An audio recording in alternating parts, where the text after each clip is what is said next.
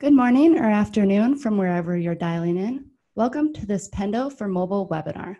I'm Emily Miller from our sales engineering team, and I'm located in the Raleigh, North Carolina office. Following this webinar, we'll be sending out the recording. I encourage you to ask any questions via the Q&A chat feature. At the end of this webinar, I'll try to answer as many questions as I can. We'll also have a team that will be answering these questions throughout. During this webinar, we'll be demonstrating how you can accomplish some mobile-specific use cases, as well as how we can answer a few questions that are key to a successful mobile experience and business. Before we dive in, let's discuss why did we build Pendo for mobile? The reason is because the user journey with mobile applications can be understood and optimized with the right analytics and guidance capabilities. Basically, Pendo for mobile is helpful for any company with a mobile application that's looking to understand and guide users through a seamless product journey on any device.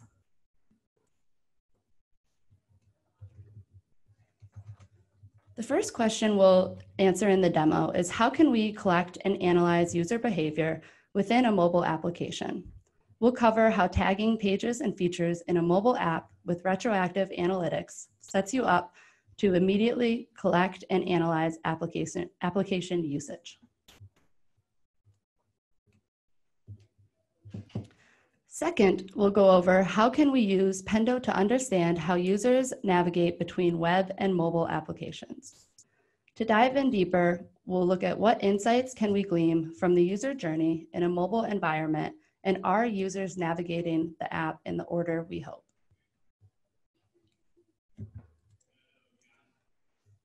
We'll then look at how do we dig into the user journey and use our findings to turn our mobile application into a growth engine. Basically, how can we use product insights to identify different usage of mobile and web applications and assess how this impacts our account retention and expansion goals.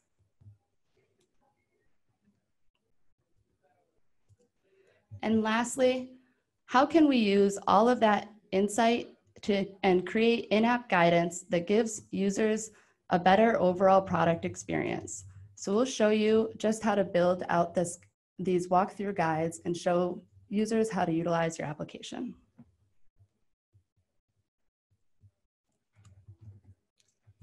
So without further ado, I'll jump into our mobile demo.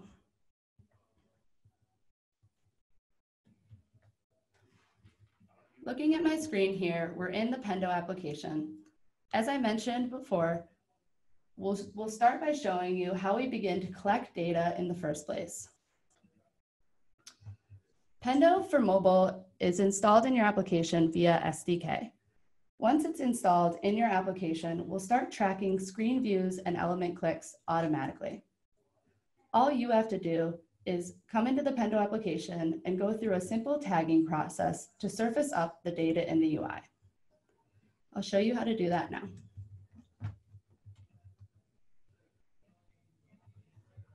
I'm going to select my mobile application and launch our designer. This is going to take you through a pairing sequence in which you can connect your device. If you have your application physically running on a phone, you can use a QR code, or you can enter the URL into Safari to launch our designer within your app. Over here, you'll see that I have our demo application running in a simulator using Xcode. This icon at the top, this is our Pendo designer, which will allow you to capture pages in app.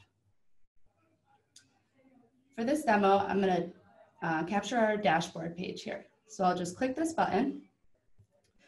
And what that's going to do is take a screenshot of this page and capture any elements that are clickable on this page and send them back to Pendo. I'll save this as a new page, and then I'll name my page.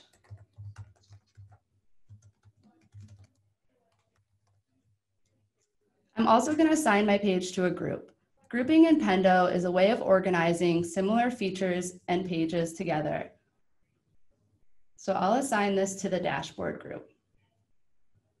Next, I'll show you how to tag features. Over here to the right, you'll see the screenshot that I just took with our designer. To tag a feature, I'll simply hover over the elements in my UI, and you'll see these blue boxes that appear. These are different elements that I can tag. I'll go ahead and tag this Add New button. So I'm going to name my button Add New, and then I'm going to assign it to a group. One of the key things about Pendo is that we've been tracking these events since day one of install. So with our retroactive analytics, when you come in here and you save a new feature, we're going to go back in our pool of data and surface that up to you in the UI. So this allows you to prioritize and tag the important things first, and then come back later and you can tag others. I'm going to go ahead and tag another feature while we're in the dashboard. So I'm going to click this Accounts tab here. So I'll name it again, Accounts tab. And then maybe instead of putting this on the dashboard, I'm actually going to put this in the navigation group, since it's part of our navigation at the bottom there. And so I will save this feature as well. As you can see, this is a quick and easy tagging process that will allow you to identify what's important for you to track. I'm going to go ahead and hop out of here and come back to our Pendo application. Now that we have a few pages and features tagged, we can easily see data on what's been captured. Here I can see the name of my pages as well as the group that they're in. I can see the number of visitors and the accounts that have visited these pages, as well as the number of page views. So I can see what pages maybe aren't being visited at all and what are being visited the most. Up here at the top, I can filter by my mobile application if I just want to see pages for that application. And you can see here, this is the page that I just tagged. Additionally, up here in the filters, we have this segment filter. Segmentation in Pendo allows you to create a lens for how you view your data.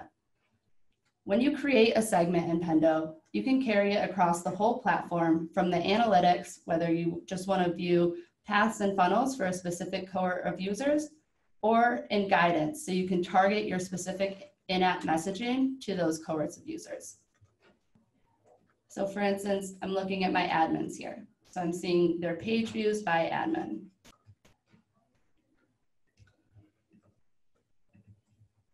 Next up, I'm going to show you how can we use Pendo to understand how users navigate between web and mobile applications. So I'm going to jump here into our behavioral analytics, specifically paths. Paths allow you to ask the open-ended question of where are my users going and where are users coming from?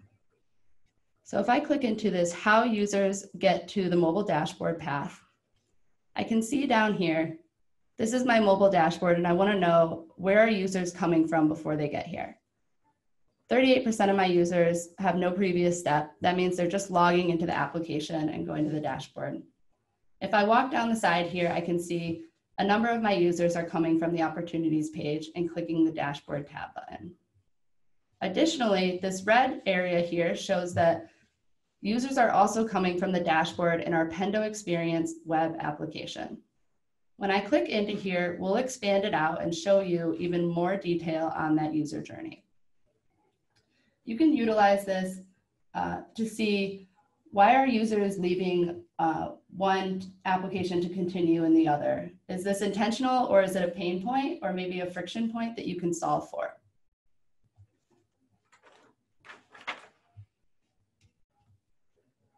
Next, I'm going to dive into our dashboards. In Pendo, you can create a number of dashboards, and you can specify these based on any initiative or any campaign that you're running. For instance, we have this feature adoption dashboard, which shows us how to use, understand feature adoption in our platform.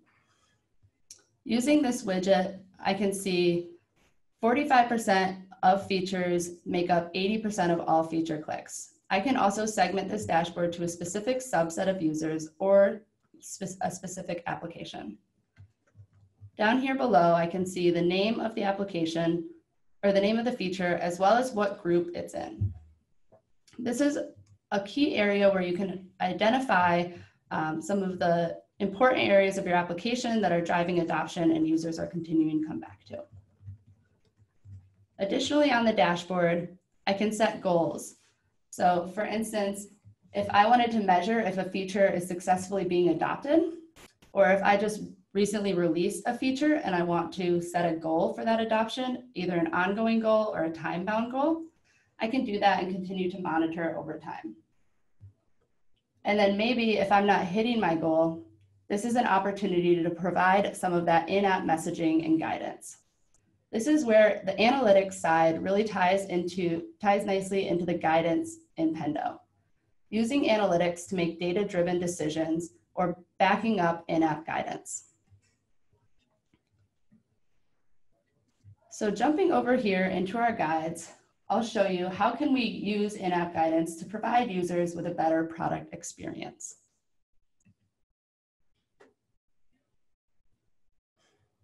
So I'm going to go ahead and create a new guide. I'm going to select my PE mobile application, and then I can choose from any of the layouts that we have here. All of these layouts can be customized more once I choose one of them. Additionally, if you do have a specific format for your guides, you can create one and save it as a saved layout, and then you don't have to recreate the wheel every time. You can always reuse that.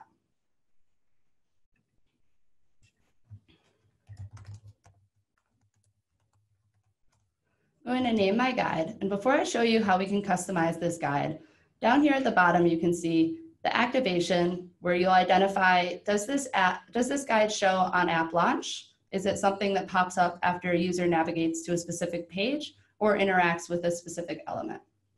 Additionally, you can see our segmentation here, which will allow you to identify the target audience.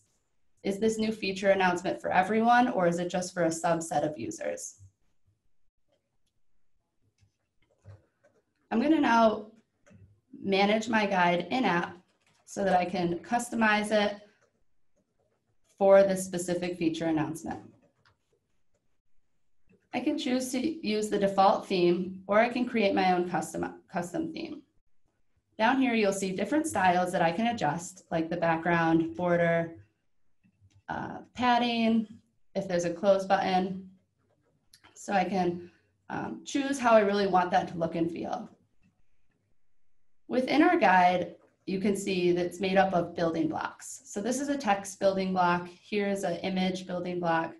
Additionally, here's one of our buttons. And maybe for this new feature, I actually want to add 2 buttons rather than 1. The first button will just close out the guide. The second button is actually going to take the user on a product journey and show them where this new feature lives and how to utilize it. So this is going to take the user to the next step of the guide. To add another step to my guide, I'll just come up here and click Add Step. This will take me back to the Layouts page where I can choose my next layout. One thing that we're really excited about that's recently been released is our tooltips. So I'm going to choose this tooltip Smart Helper. Here I'll select which page it goes on. Since I'm going to pop up this on the dashboard page, I'm going to select the tooltip to be on the dashboard page and to target one of these tabs down here. So we're going to announce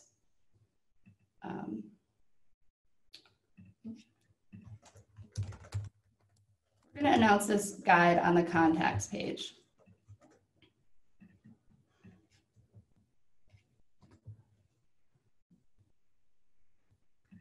So this is going to take the user, direct the user to click on the contacts tab and go to the contacts page.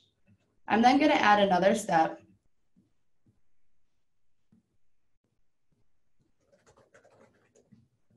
On the contacts page to direct the user to the add new contact.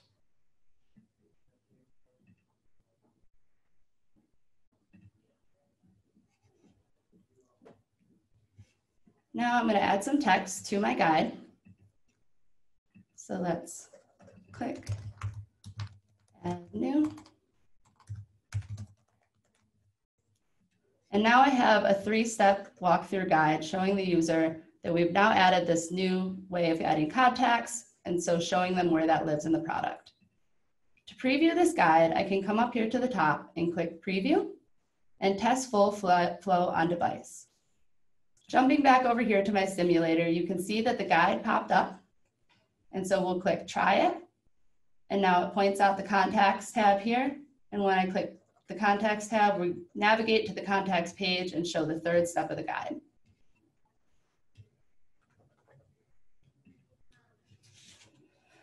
This will allow you to add contextual messaging that goes along with any new feature and teaches users how they should be using it.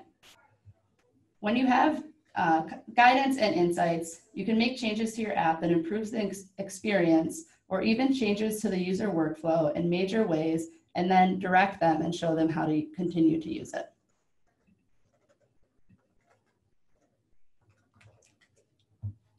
That concludes our current demo portion of the webinar. Something that is, or a couple of things that we're working on that are coming soon is support for React Native applications, in-app guidance for React Native applications, as well as adding a backdrop to our in-app guidance, and being able to customize the animations. And now I'd like to open it up to any Q&A.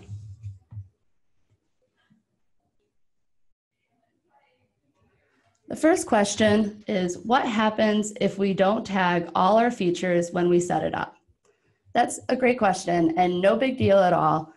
With our retroactive analytics, it gives you the opportunity to focus on important features at first, and then whenever you're ready to go in and tag another feature, whether it's 6 months down the road or a year down the road, we'll surface up that data from the day of install in our application.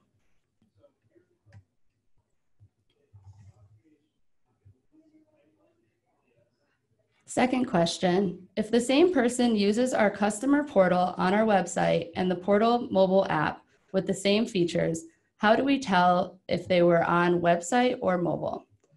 So with our multi-app functionality, you'll be able to filter by either the mobile application or by the web application. Additionally, whenever you're viewing your feature analytics, you can identify a column that'll show you whether it's part of the mobile app or part of the web app. And you can also color code these. Next question, can you force users to download and update to the app with one of these guides?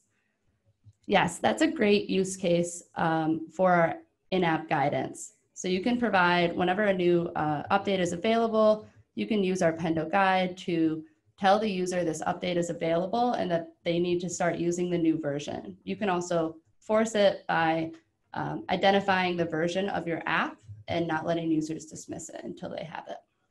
Next question, does that still allow us to use all features that were demoed here? Yes, that still does allow you to use all the features that you saw here today. Those are available in our Pendo for mobile.